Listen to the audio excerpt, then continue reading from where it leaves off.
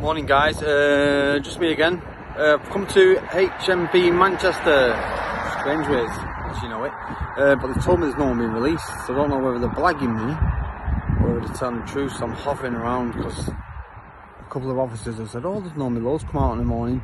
I've been here since about 8 o'clock guys, but if I can't get it today, I'll be back tomorrow and we'll sort it out. We'll get another jail tomorrow anyway. Right, strange ways, it's got a cat A wing on it. But it's just, it's a remand sentence kind of thing. You don't stay here long. You normally get shipped out after you've been sentenced. You get allocated a different prison. I've been to this prison twice. I was here in last time was in 2019. I was in for a section 47 ABH, section 39 common assault, and assaulting an emergency worker. I think I kicked the paramedic. But when I look back guys, it's embarrassing. I was drunk, like I was pissed when I done it, but when I look back, it's just not something I'm not proud of.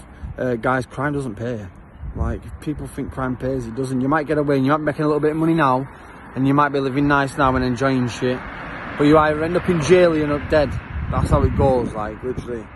Maybe one or two off an estate might squeeze through and get away with it, but jail guys, it's a waste of time. Your family's missing, you know family there.